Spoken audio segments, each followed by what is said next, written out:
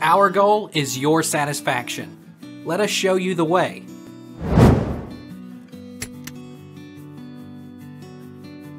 How do you interpret a negative P/E ratio? A negative P/E ratio means that a stock has negative earnings.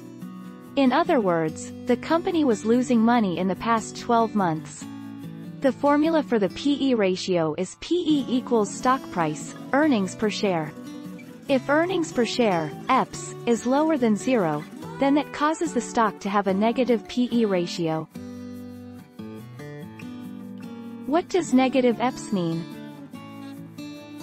Earnings per share. What does it mean if EPS is negative?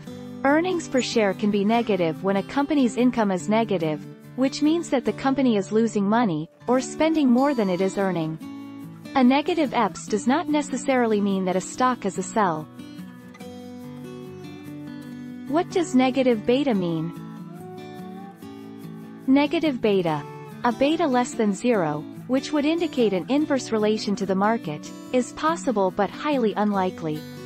Some investors argue that gold and gold stocks should have negative betas because they tend to do better when the stock market declines.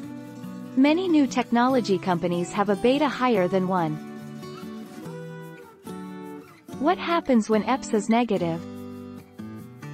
What does it mean if EPS is negative? Earnings per share can be negative when a company's income is negative, which means that the company is losing money, or spending more than it is earning.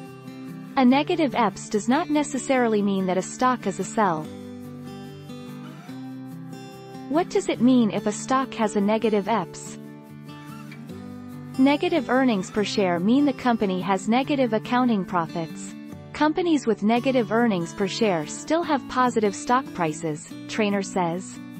That tells us the market is forward-looking. It's not looking at the current earnings but also future earnings. Take our lead. Let's help you make your mark.